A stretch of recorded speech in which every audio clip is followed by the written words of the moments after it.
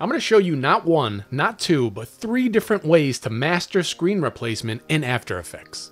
Whatever problem your client caused, we got the solution. Stick around later on and I'll show you some techniques that'll truly sell your composite.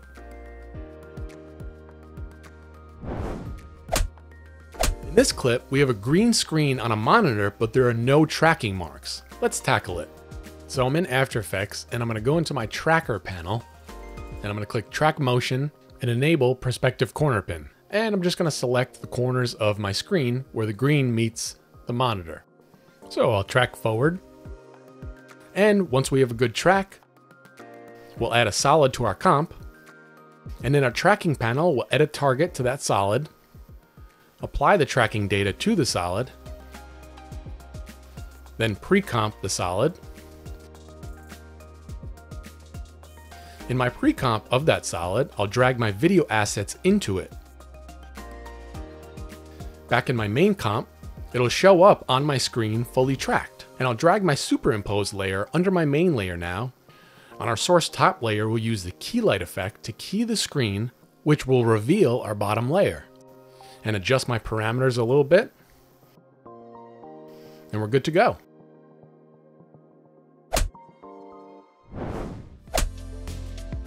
Imagine a client hands you a clip and wants a screen replaced, even without a green overlay on the screen. What do? I'll start with my clips in my timeline. I'll right click on my main source clip and select Track and Stabilize, Track Camera, and I'll speed this up.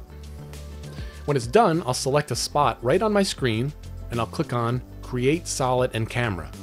I'll scale the solid up and I'll tweak my perspective a bit using my orientation parameters. And scale up some more.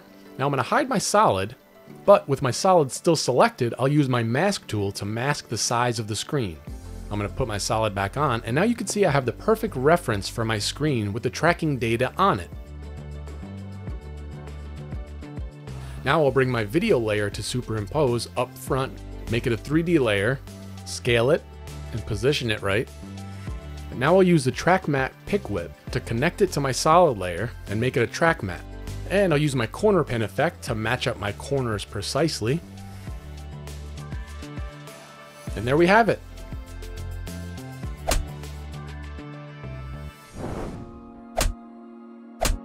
Sometimes the client provides a green screen with a tracker, but it doesn't cover the entire screen, or there are other issues like green elements in the scene.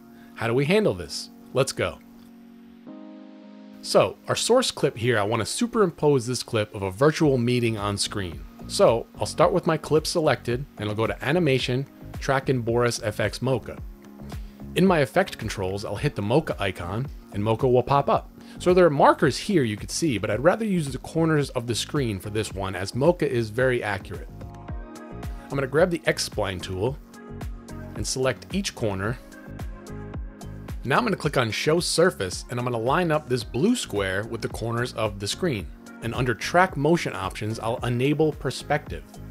And I'll click on Track Forward and fast forward this for you. I'll save it in Mocha and jump back to After Effects. In my effect controls, under the matte options, I'll click on Create AE Masks. This will mask out the screen, but if I jump to my mask controls, I can subtract it, which leaves me with a nice alpha channel. Now I'll drag my virtual meeting clip onto my composition and I'll pre-comp it. Hide it for now. And I'll jump back to my Mocha controls and in the tracking data, I'll click on Create Track Data. Hit OK. And Layer Export 2, I'll change that to my meeting clip, Layer 1, and hit Apply Export. Now I could reveal my top layer and you could see it's right in place, tracked perfectly. I could scale it and reposition to get rid of the alpha channel underneath, and voila. You're probably wondering what I did to the screen to make it more screenish. First, I could start by adding the noise effect to my superimposed layer.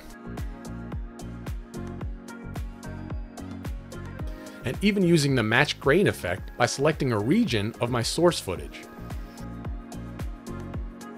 Next, I'll add a camera lens blur and try to match the depth of field of where the monitor is in the scene.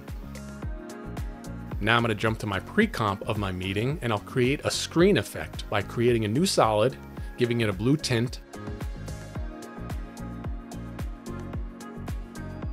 and adding the effect Venetian blinds to the solid.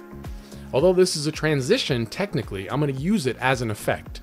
So in effect controls, I'm going to change the transition completion to about 80% and keep the direction at 0 degrees. Now I'll duplicate this effect and I'll change the direction to 90 degrees. And it creates a pixel kind of crystal effect which kind of emulates a screen.